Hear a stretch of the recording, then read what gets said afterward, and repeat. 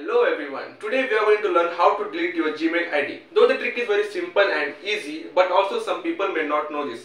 Today you all will get to know how to delete the Gmail ID. So I am Hasnainx and I am welcoming you to be a part of my family, Mr. Hasnainx. And if you are new to my channel, then please subscribe it. So without wasting our time, let's begin.